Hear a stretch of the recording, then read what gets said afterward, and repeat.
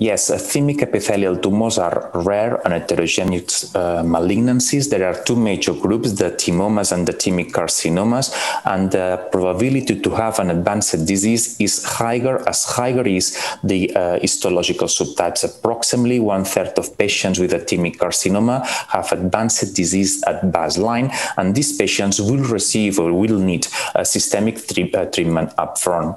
Today, for those patients with unresectable thymic epithelial tumors, the first-line treatment approach remains the platinum-based chemotherapy, and at the time of progressive disease, there is no standard second-line treatment.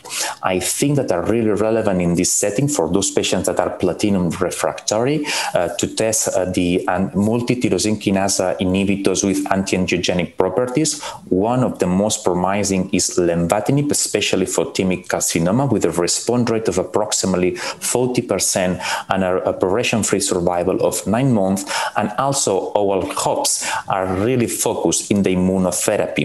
We know that immunotherapy really works in other thoracic malignancies, like for example, non-small cell lung cancer, small cell lung cancer, and also mesothelioma. But in patients with the thymic epithelial tumors, we should be aware that approximately 30% of these patients might have an autoimmune disorder that might hamper that we use this immunotherapy in this population. For this reason, this immunotherapy has just been treated or in clinical trials or used in clinical trials for those patients with thymic carcinoma, because the probability to have an autoimmune disorder is really low.